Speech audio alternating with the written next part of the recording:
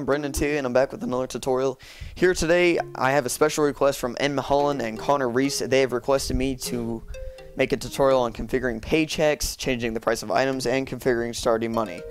Alrighty, so basically, I'm using the EXTDB build.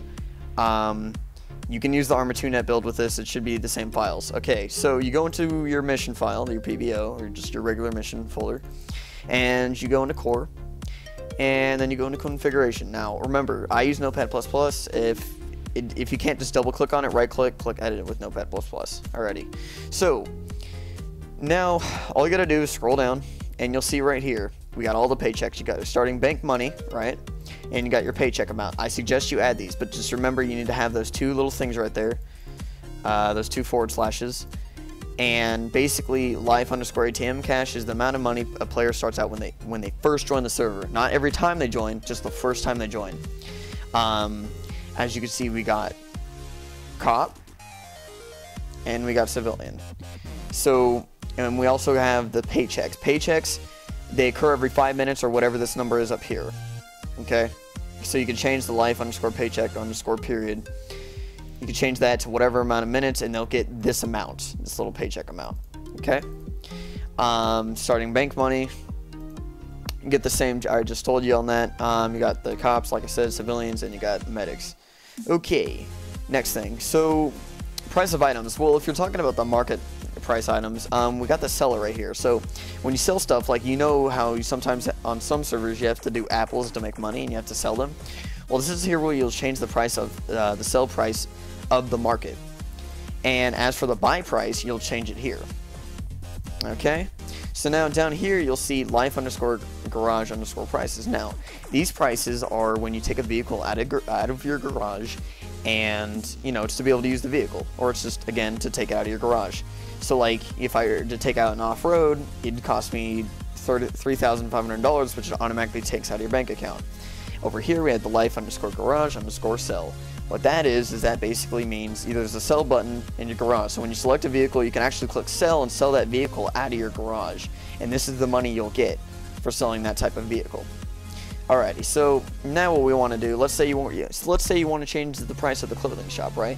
So if you're talking about the civilian clothing shop, you go to this file right here, fn_clothing_Bruce. Open that bad boy up, and you'll see all this. Alright? So basically all the blue numbers here, those are all your prices for every single item. If you're wondering what nil is, nil you can change and you can actually name the item. To name the item, as you can see here, we have it like Nico Sage Body. That's the class name of the clothing, and then you have it here. This is like the name that'll show up in game. So it'll say casual wears, it'll show a little picture, and it'll say it's $5,000. Okay. Some of them will just show the default class name. It's not going to look like that, but if you ever played on an Altis Live server, you can tell if it's the default one. It also explains it up here. So you see class name, custom display name, you know, which is like nil. So here you have the shop title name. Just thought something I should show you.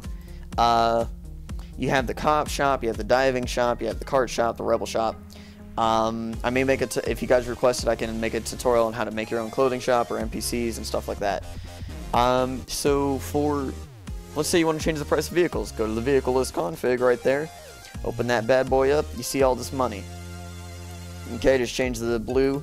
Now note, that is not the buy price, okay? There's two prices, there's the rental price and a buy price, okay? What you're setting here is the rental price, and then 1/3 is going to be the buy price. So whatever you set here is going to be the rental, like I said.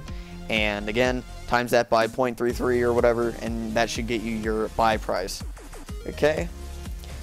And that's pretty much it. I wanted to keep this tutorial really short because I didn't think I needed to go into much detail, but you can really see Rebel Car, you know, Rebel Car Shop and stuff like that. You can pretty much assume when you just see the case that it says the shop name and stuff like that. Do not change this unless you change the NPC, which I cannot show you guys, but if you really request me to do it, I will, if you want to make more vehicle shops and stuff like that again. But anyways, that's basically it. And if you have any other questions, any other suggestions, stuff like that, just post in the comments below, check it out, and see you guys next time.